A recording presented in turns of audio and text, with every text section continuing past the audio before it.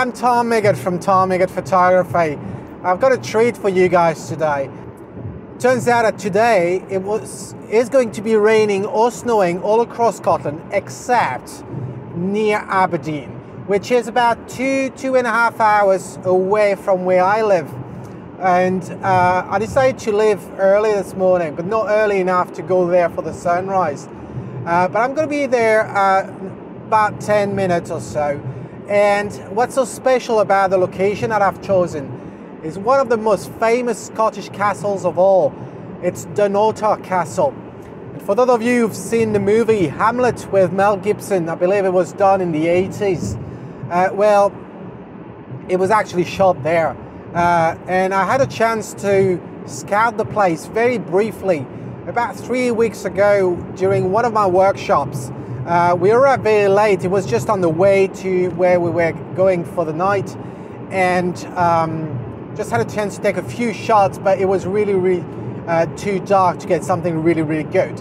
However, I could see really the potential of that location. So I'm very excited. This is a location that I've always wanted to capture, and I think today might actually be the right time. Obviously, if it was spring with flowers and all, might be more interesting. We're still in winter, but we'll see what we get. We're going to have the sea, we're going to have a castle. I think there's also some kind of a waterfall or stream, so I look forward to it. All right, let's talk to you once we're there.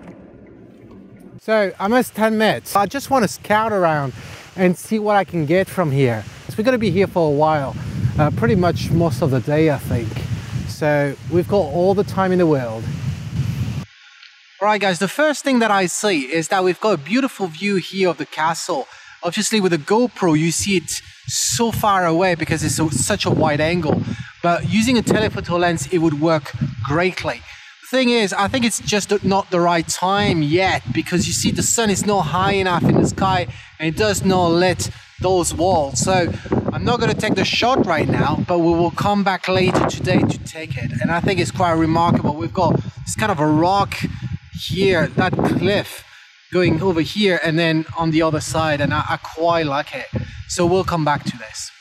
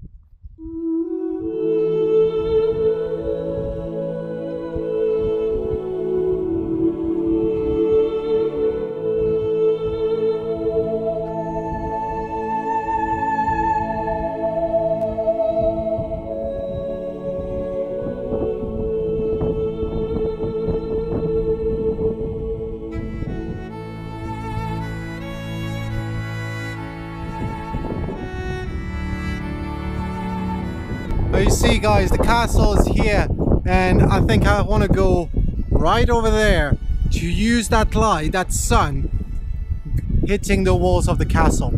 So I'm gonna go all around.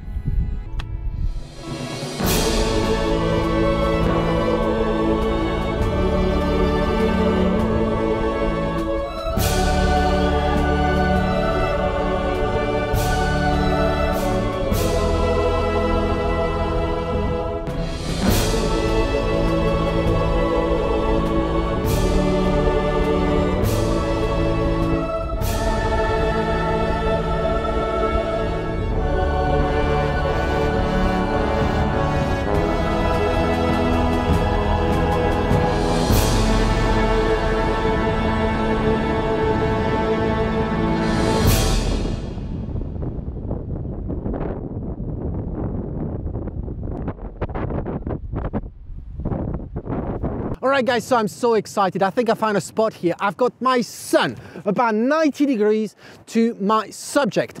That makes you think about polarizing filter, of course, that's going to help us reveal the blue from the sky, the blue from the sea. And because the sky is blue today, the sea will be even bluer, which is fantastic. We've got this beautiful light hitting the castle, well, once it's not behind a cloud. And in terms of framing, I really love those rocks at the front of the cliff right there. We've got a little bit of white water. We also have white water on the bottom left here. So it was important to use the widest angle that I could get, which is 24 millimeters. And I'm using the tilt shift lens because it's the sharpest lens that I have. And I'm also using a little bit of shift to frame my shot properly. I don't want to go into detail about the tilt shift lens yet because I want to do a special episode about it. So I'm also using a neutral density filter, a graduated one, a hard one, to stop. Why hard? Well, because we've got a very straight horizon. Why using a graduated filter in the first place? Well, simply to darken a little bit of the sky because I needed to get more light from the foreground, and two-stop seems to be doing fine. What we get, ISO 100, f13 and 0.3 second at the moment. It will eventually change. What you have on your screen right now is the shot that I've got. So I'm going to stay here a little bit longer, try to see with the different changes of light, and then we will go at the bottom of the beach over there and try to get some shots, maybe play with the water and some long exposures, and then we'll go at the far end there where there's nice angle that we saw when we just arrived, and later on we will go behind the castle. There's another beach, but I'm not in a hurry because my son is over here. If I was there right now, I would end up having a silhouette, and this is not what I want. And the silhouette is basically my subject would be totally dark because of the brightness of the background, and that's not what I want. So I'm going to keep shooting, and I'll talk to you later on.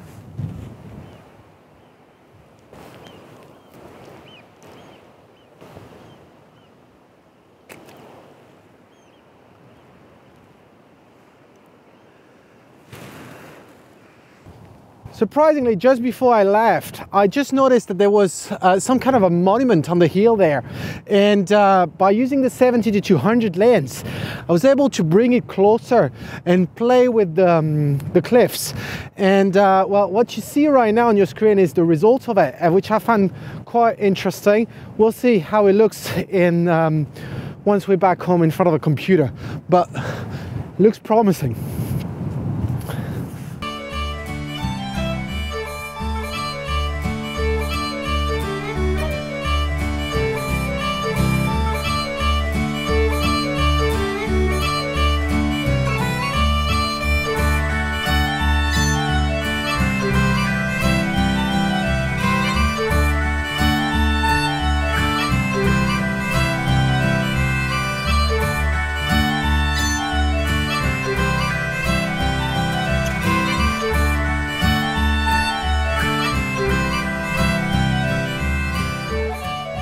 I think we're blessed today, you know, considering all the rain that we've had and the fact that it's currently raining and snowing in the rest of the country, and we have this beautiful sun and blue sky.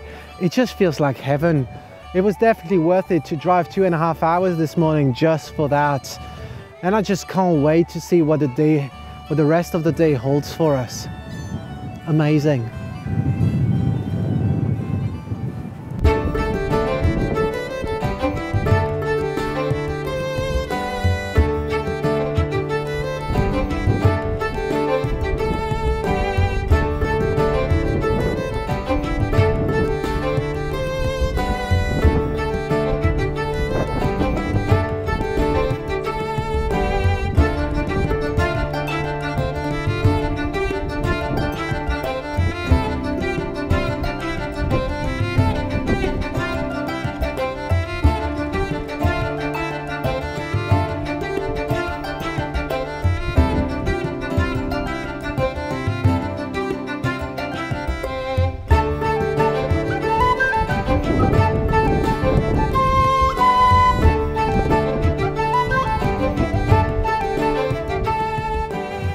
I quite like the composition we have here. We have the castle in the background. We've got this V shape created by the ridge. We have a river I mean the stream at the bottom. It's quite interesting, and also we have a distribution of light that I find quite interesting. We've got the light over there on the rock, on the castle rock. We also have some light here in the foreground, and we've got this shade in the middle. I think it's quite interesting. I'm trying to get as much as possible in focus here, so I'm using f13. Also, I'd like to capture the birds in the flying around the tower there, and because of that, although it's quite sunny, with f13 I'm not freezing them, so I actually had to bring the ISO up to 400. I'm also using the release cable just because I don't want to use the 2-second delay, because I don't want to miss on the birds. I'm using the polarizing filter, and I'm using 2 graduated filters. One 3-stop hard, and that is slightly above the castle. And then I'm using a 2-stop soft that is going to gently give us a smooth graduation from the bottom of the castle all the way to the sky. And so I'm ISO 400, f13, and it's giving us an exposure of the 13th of a second. So I'm just waiting for the sun now to pierce through and just lit the castle, and that will be it.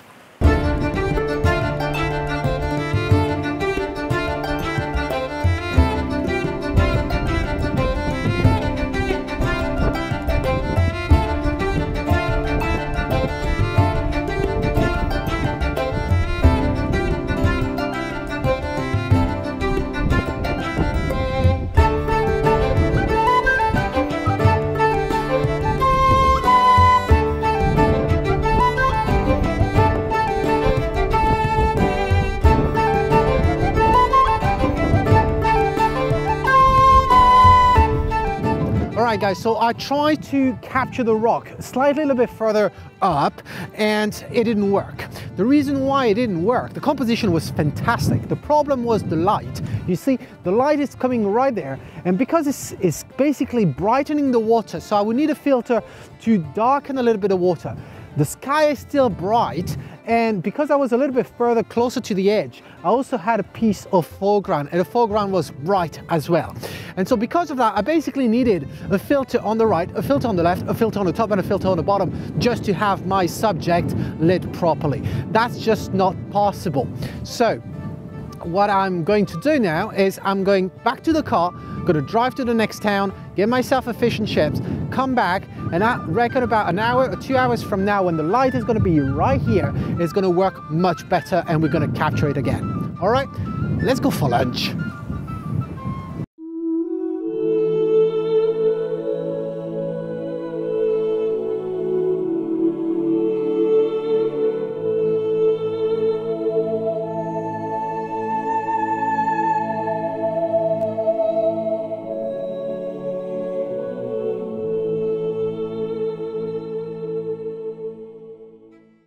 Alright guys, so we're back in the office, and I hope you enjoyed the first part of the video. Now we're actually going to see the few photographs that I decided to keep, and I'm going to walk you through the development process as well. I hope you enjoyed the castle as much as I did. I didn't tell you much about the castle other than being the set for the movie Hamlet with Mel Gibson and Glenn Close in 1990. You know, the location of this castle is so extraordinary that that's what made it so famous across history. There were so many battles taking place there, and the buildings that you actually see in the movie that I've done, not Hamlet, but it's the same. They were actually built between the 1400 and 1600, but it's believed that the castle is way older than that, maybe the middle of Middle Ages, and then an epic battle took place there. There was William Wallace who actually burned it to the ground at some point when the English was residing in there. And then centuries later, you had the famous Oliver Cromwell, who actually sieged the castle for 8 months in the 17th century, middle of the 17th century, in 1652, for 8 months. And that really tells you how defensible this castle is because of its location. And What else to say about it? Yes, there's a famous story actually. I don't know if it's true. You know, history is written by the winners. But during this 8-month siege with Cromwell, the story goes that the jewels, the crown jewels, the Scottish crown jewels, were actually in the castle, and Cromwell wanted to actually get hold of them, as he had done with the English one. And one of the maid actually was meant to believe was in a barge at the bottom of a cliff, and her husband would actually bring down the jewels in a basket for her to take away and hide them, so Cromwell will not be able to get hold of them. So that's how the story goes. But anyway, here what you see are the 3 photographs that I decided to keep and develop. So let's walk through what I did. So let's pick up the first one. And let's go to the develop module. So initially this photograph was like this. I'm going to show you the original. There's not much done to this one. You see, the reason why, what I didn't like in this one, and that's the original, you can see it here, it's because I could actually bring it down. Actually after the reset, sorry. I need to go on the reset. What I didn't like about this was the tone, the white balance of it, but I could not just simply change the white balance of the overall image because it would change the color of my blue in the sea as well as the color in the sky.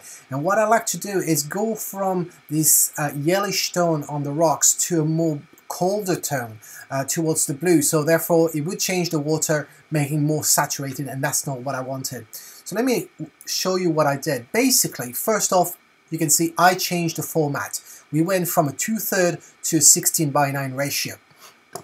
And the way I've actually chose how I was making the crop was basically putting 2/3 of my scene being the castle and the water at the front and keeping 1/3 for the sky, which I believe made sense.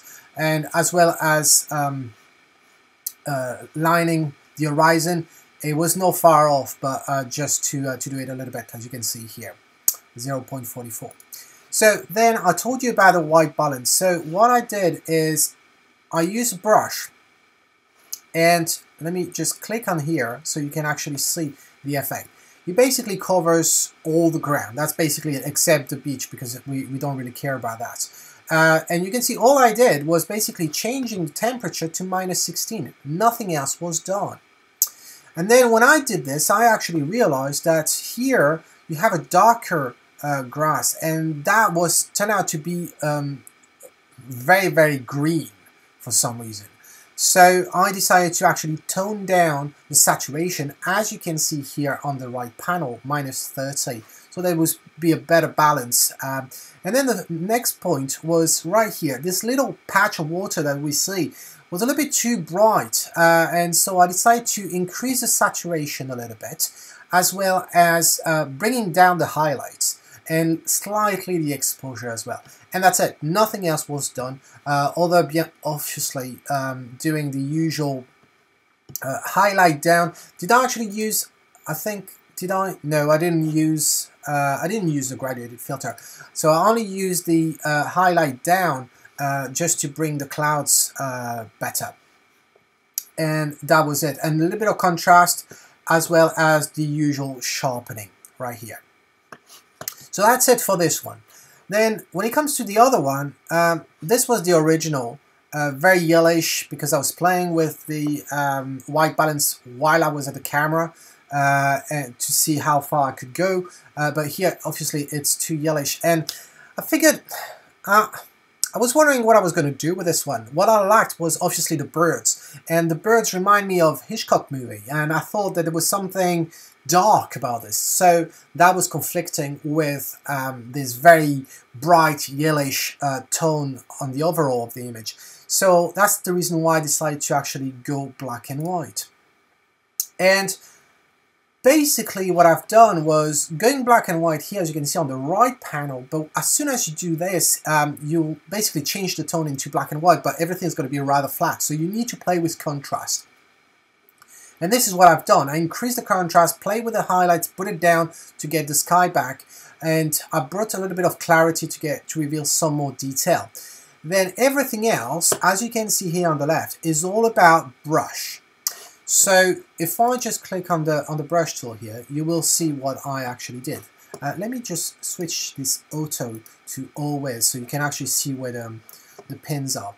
The first job was for me to darken this this rock here, because by darkening the rock, although I did use a filter, a real graduated filter when I did the shot, obviously I didn't foresee as far as developing in black and white. So what I wanted to do was to really bring the castle behind that rock popping out, and to do that I needed to darken the foreground. So to darken the foreground, I actually didn't choose to use the brush. I actually decided to go with a graduated filter. And what you can see is that I basically brought down the exposure as well as the highlight and a little bit of clarity, and that's it. I also used the brush inside the graduated filter to basically remove this part which would have been affected by the graduated filter. So it's a little bit more clean, as you can see. Then I used the brush tool. And so with the brush tool, what I did basically is, if we click on this one, it was more about giving some relief to the rock. So by darkening the shadows right here, I would make sure that you would actually distinguish the front rock here to the other part of this ridge. And that's basically all I did. And here's the same thing. I darkened this part here because it's meant to be darker than the rest. So as you can see, if I click on this, all I did was darkening this part and giving some volume to the rock. Whereas here, what I did was basically highlighting this edge here to help separating the ridge from the left, on the left, from the ridge to, on the right. And then the final brush here for the ridge is basically darken a little bit this highlight that we had here. That was it. And then the final part was to do with the castle itself, which was a little bit too dark. So I brought up the exposure a little bit, brought up the highlight, brought up the shadows a little bit, and a little bit of clarity, but not too much the shadow too overexposed, so it wouldn't be a flat result. And that's basically it. And then the usual contrast and highlight down, and then the sharpening. That's basically all there is to it. The final image, it's this one, and I did go back 2 hours later, but I didn't get the shot that I was hoping for, simply because at this season of the year, this period of the year, you would not be able to have the sun hitting that side of the cliff on the overall. And I think actually it's even better, because here you can see really the edge, whereas if I was actually having the light going into this side of the rock here on the left, I wouldn't get the same result. I wouldn't get the light here on the edge, and it would be pretty dark all around there. So I'm quite pleased with this light right here, and it helps as well just on the thin edge of the castle tower here, giving us some relief as well, some volume to the scene, which I quite like. So what I did here, I first started in Photoshop to remove the people here, the people there, as well as the panels here that said "Do not cross danger." As a matter of fact, I did cross them. I just went across and took that little path to go to the beach, because that was the only way to get there. And then I didn't get any much. I didn't get great result on that side, so that's the reason why you didn't see the video of me being there. Another thing as well that I removed in Photoshop, and I'm going to show you the result, is these rocks, two rocks here and the white water. My policy is to never remove something that is permanent, but the reason why I wanted to remove them is because we're talking about bright water here. It was catching too much my eye when I was looking at the photograph, that I decided, well, actually, if it was high tide, we would probably not see the rocks, so it's okay to hide these ones. So here is the result that I've got at the end. So I decided to go black and white as well, but you can see the people have disappeared. The signs over here along the fence have disappeared, as well as the rocks and the white water. Why did I decide to actually go for black and white? I think it's because I was not inspired by the color version. I think when you've got so much difference of tones, here you see the blue, which is more like an aqua color of the water. Here, the hue is a little bit different. It's very difficult to actually retouch that color and getting something quite universal and as well, and not looking fake, and that's what I was not after. So that's the reason why I just said to myself, well, actually, I'm going to go black and white. It's going to help me show the volume, the structure of this rock and this location much more than the color. So what did I do with all this? Well, as you can see, there's a lot of brush going on here. You can see it on the right side. What did I start with? I actually started with a white balance, but clearly didn't really work, so I went with the black and white. The basic settings here bring up the contrast because we're talking black and white. Highlight down to help with the sky. Clarity up a little bit and the shadows a little bit up. And then everything else is going to be the brush. So here with the brush, what do we have? Well, we've got one here on the building.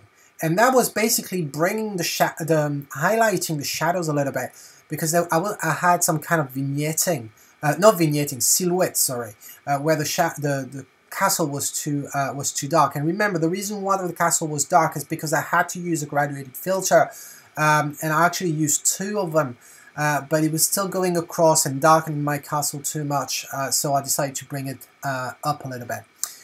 Here, what we have is probably the most interesting brush use that I've done here. It's all those little spot strikes that I did to help with the volume, basically darkening the shadows and to give some relief again, increase the effect. And as you can see, you can really see the shadows and so on all across all along the cliffs, almost a 360 view of it. And the final pin here was to do with some kind of a halo effect that was around the building. You know, sometimes you end up having this halo effect even before going to post-production, and that's because of the high contrast, the huge difference between the highlights and the shadows, and it creates this kind of a halo effect all around the building here, which I didn't like, and it looks too much like a bad development if you live it. So that's why I basically brought down the highlight down and the whites as well, bring it down to help smoothen the whole thing.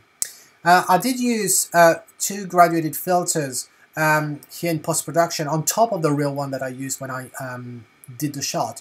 The first one is going to be the sky, and of course using the brush again to remove the effect of the graduated filter on the building. That's the advantage of using a digital graduated filter. You can't do this in real life, but I still maintain that there is value in using real graduate filter over just a digital one. You end up having a great image to start with when you begin your development, instead of trying to repair things. Here my photograph was not broken. It's all about making it better so the message is actually conveyed properly. So here obviously as I said, it's basically the contrast up to increase the clouds. Then the next one was to do with the shadows, darkening the shadows to reveal the sky even better. And that was it, and the highlights down obviously. And the next one is to do with darkening the side of the hill. Because of the sun was just hitting it, it was just too bright. So I need to get a better balance between. And that's pretty much it. And then obviously the usual sharpening. But before I did this, what I did is I used the split toning. I know I never talked about split toning in a previous episode, but basically I'll do something about it. But here, just what it is basically giving a little bit of tone, a little bit of color to the highlights and to the shadows. So here I went, and that's how you create sepia, by the way. It's a combination of colors. When you're in monochrome, you use colors to get the highlights and the shadows, and that gives you sepia. So here what I did is I went for something a little bit purpley, close to magenta for the highlights, and something warmer for the shadows, just because I didn't want something too metallic, too grey. That was by default if you just go black and white. And that's all it is. So I'd like to know in the comment section of the article what you guys think of, first of all, the overall video, the experience, going with me on the field, in the field, and follow me as I create my work, as well as sharing with you as to what I'm doing and why I do it. And then the second section about talking about development, how I process my own work. If you find this interesting, please put that in a comment. I would really appreciate getting your feedback. And then finally is, which of this photograph is your favorite? Do you have a favorite? I hope so. As for me, I personally prefer the monochrome. I think the color one is a nice postcard, but somebody probably has taken the same one. Whereas the second one with the birds, I know for a fact that nobody will ever take that shot because the birds would be different if ever again there. And the other one is slightly different as well. So for me, I think number 2 and number 3 would be my favorite. But which one is yours, or which are your preference? So that's it for today. And until next time, this is Tom Migot saying, if you like it, well, capture it.